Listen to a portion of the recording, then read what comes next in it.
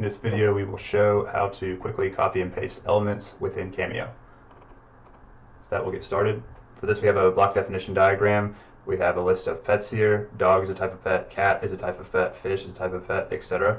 And let's say we want to build this list out, but we want to do it from an Excel sheet. So we've got a list of pets here, and we can just Control-C, and then we can go within our containment tree here and then do a Control-V, and we say we want it of type block, and you see that it says 7 created, 3 failed, and the reason that 3 of them failed was because we already had dog, cat, and fish in the list. Dog, cat, and fish were already there, so it didn't remake those. So now we can just drag these onto here, and you can see that all of the different pets are available on the diagram.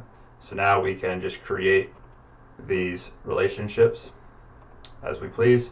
Additionally, if we wanted to create the relationships faster, so we didn't have to go and then pick generalization and select it, like you can see how that's several steps. If you have a bunch of relationships to make, you can use this sticky button, which basically once you select the sticky button and then you select the type of relationship you want to make, and now it will remember it. So now I don't have to select generalization every single time.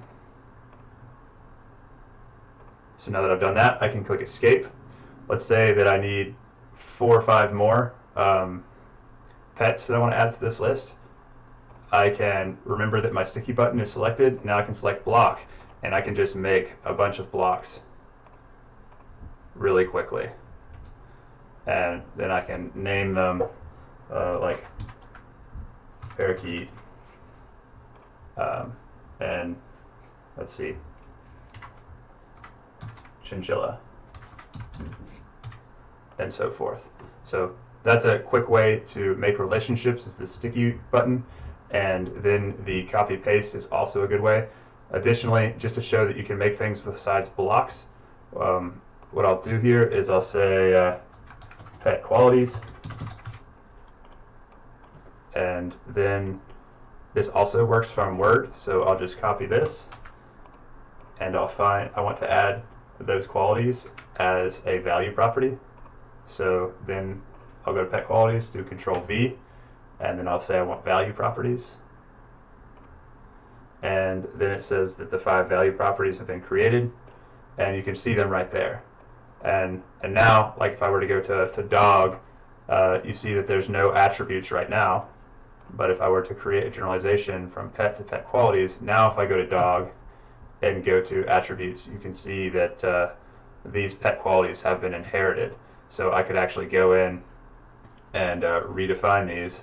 So I could say string and spot.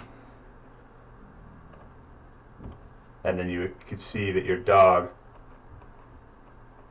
now has inherited this value, but they redefined it so the dog's name is Spot. So hope that helps you.